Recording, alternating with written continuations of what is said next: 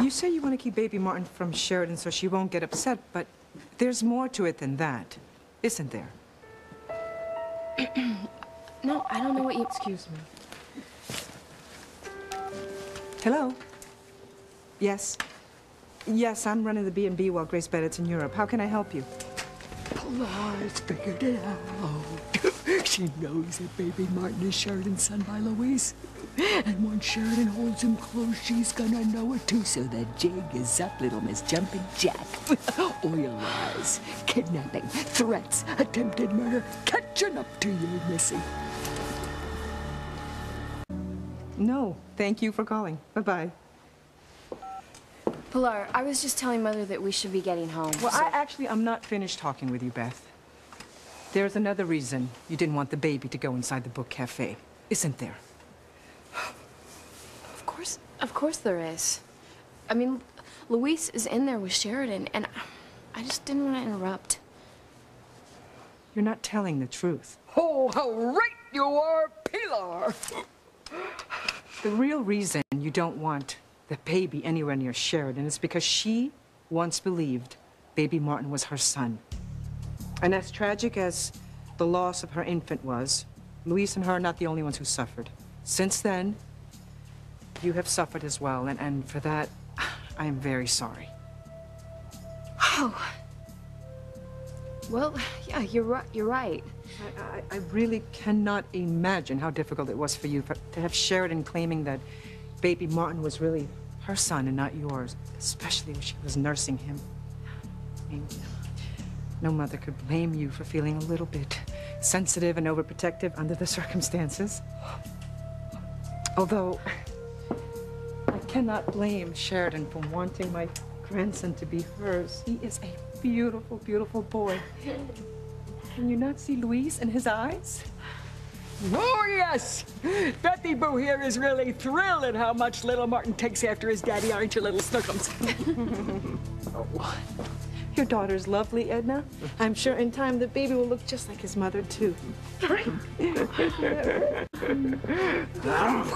Another bullet dodged by my evil spawn.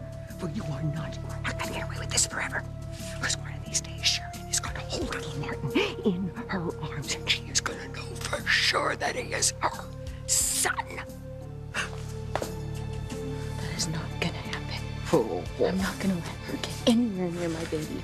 I'm gonna keep my baby no matter what I have to do. She's coming out. How am I gonna keep her from holding the baby? You're not. Time is up. Tick-tock, tick-tock, boom. Where's the baby? Oh, Pilar took him to the B&B with her. You know, she's staying there now. Yeah, I heard. You really wanted to see that baby now, didn't you? I heard him crying. But you just missed him. Oh. I better get going myself. Already? I promised Antonio.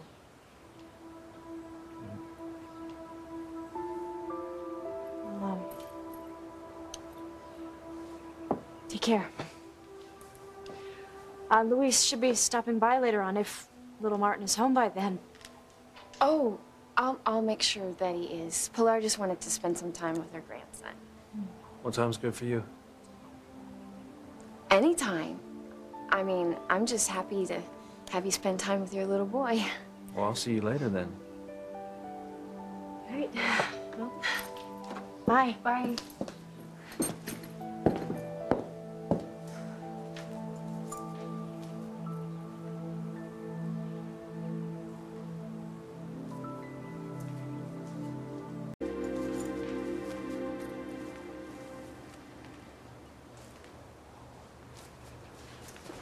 All right, well, I better go get that coffee and help Hank unload the truck. I'll see you later, though. So you're really coming over? Yes, I'm coming over. I told you I want to spend some more time with Martin, okay? Okay. I'll see you later. Okay. All right. Bye. See you. See, Mother? He's coming over to see me tonight. No. He is coming over to spend time with his son, not you. What's the difference? Oh, knock, knock. Is there anybody home? That baby is Sheridan's, not yours. Louise doesn't know that, and neither does Sheridan. And they never will if you know what's good for you. Oh, Missy. Louise and Sheridan do not need me to get them back together. You saw the way they looked at each other. They are as much in love today as they ever have been, in spite of all your evil, malicious acts. No, you're wrong, Mother. Sheridan is committed to Antonio, and she has said that time and time again. Words don't mean a thing if they ain't got that bling, Missy, okay? Now, sooner or later, Sheridan is going to remember. And she and Louise are gonna go away together. They're gonna take Martin away from you. And you, Bethy, you are gonna end up being the old maid I've always told you you would be.